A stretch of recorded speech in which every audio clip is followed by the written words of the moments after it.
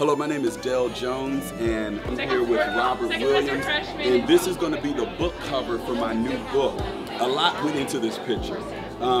It's a portrait of a father and a son and the grandson.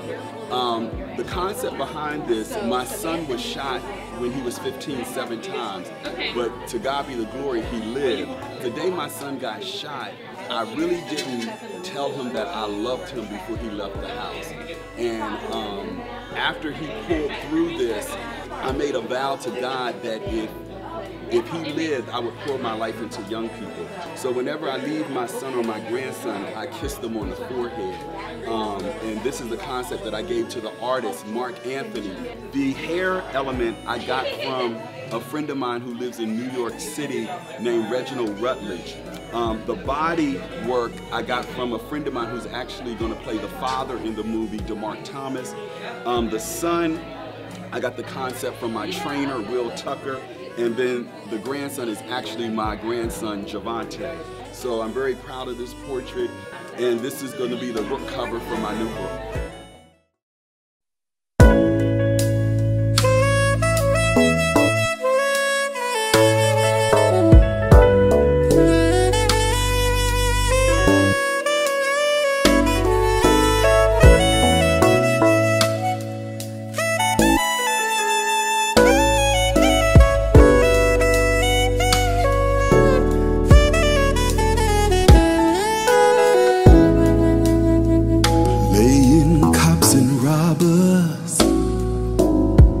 With a little toy gun, street ballin', playing hide and go seek. I watch my children have fun. These are some of the games that we all played when we were young. I know that I taught my children well. But when I look in your eyes,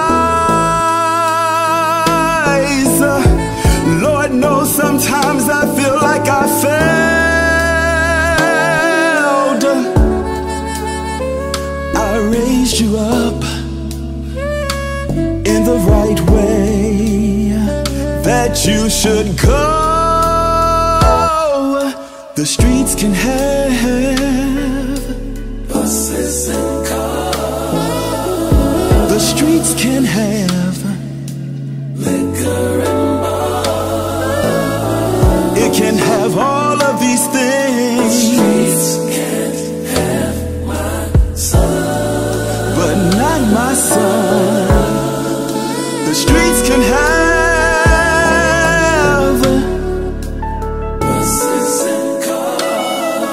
On every street corner there is liquor and bars. You can't have my son, he's my son, not my son.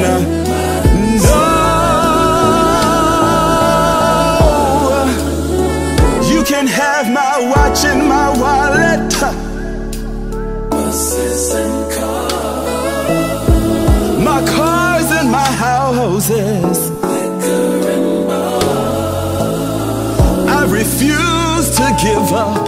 The streets can't have my son. On my son.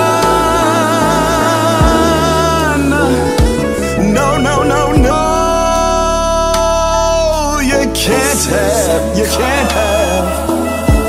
Work too hard to raise my only son.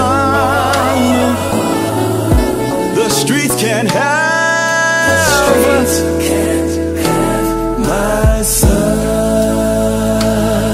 I remember driving to work one day and I got a call on my cell phone from MedStar, and they informed me that my 15-year-old son was an innocent bystander standing on a street corner in Washington, D.C. My son had been shot, and as I rushed to the hospital and saw him lying there hooked up to all of this medical equipment, the doctors informed me that he was shot 7 times. I ran down down the hall to the hospital chapel and grabbed a bottle of anointing oil, came back and poured it upon his head and laid hands on my son and prayed until heaven came down. My son's name is Robert, and I always told him that his name would be in lights.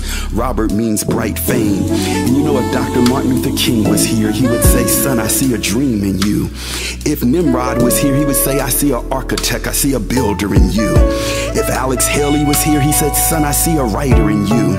If you want to be a doctor, I see Dr. Ben Carson in you. If you want to be on radio, I see a Tom Joyner in you. If you're called to preach, I see a Bishop T.D. Jakes in you. But right now, if Muhammad Ali or Nelson Mandela was here, they said, son, we're fighting for you. I see the NFL and the NBA in you. Like your praying grandfather, I see Bishop Kibi Otu in you. If you want to become the President of the United States of America, I see Barack Obama in you. But most of all, if you become none of these things, I just want to see Jesus Christ in you. God raised my son up in 10 days, and I'm here to tell all of you mothers and fathers out there, don't let the streets have your son. You might have to pray a little bit harder. You might have to do it in the midnight hour. But I'm here to say the streets can't have my son. Streets can't have. Streets can have.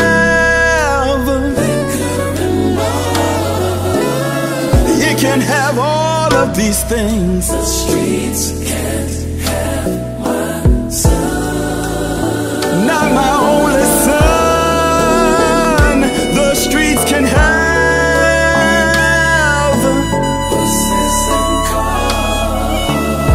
The streets can have. I love my son.